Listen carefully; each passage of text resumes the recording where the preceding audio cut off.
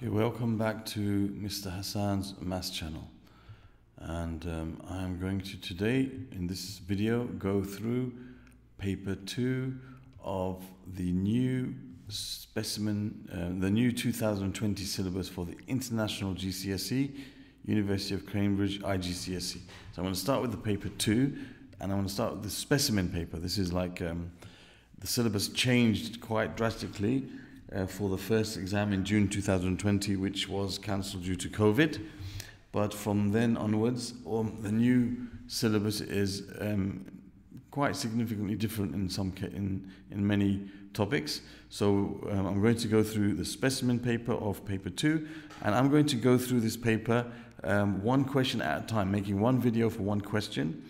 And the reason I'm going to do that is because I want to compile a topic by topic playlist of questions that I've gone through, so people who need help in a particular topic will find all the questions on that topic in one place.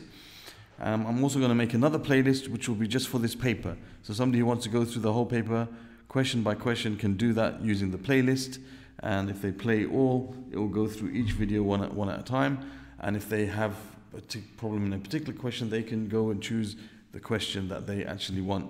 So that's the reason why I'm going to do this one by one.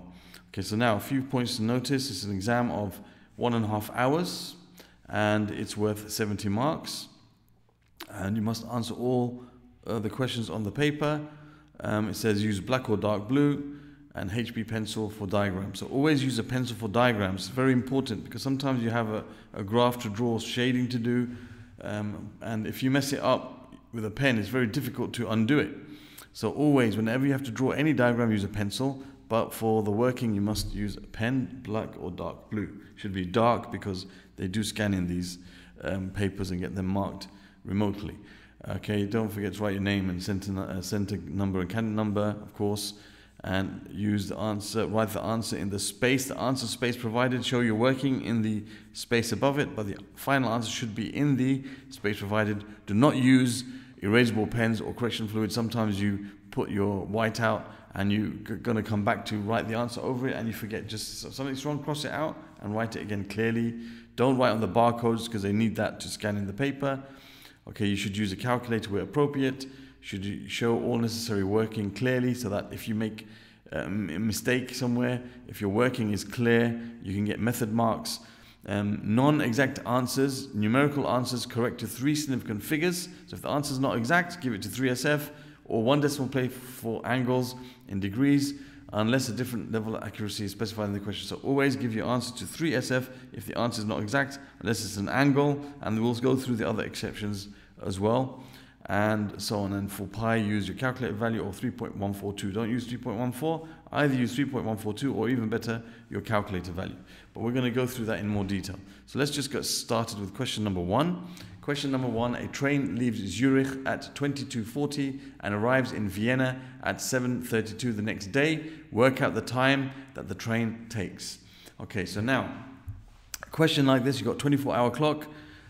Probably the easiest way to do it is to work out the time between 22:40 and midnight, which is 2400 hours, which if you're not sure how to do that in your head, no problem. I'll show you a little method that you can use for any question like this.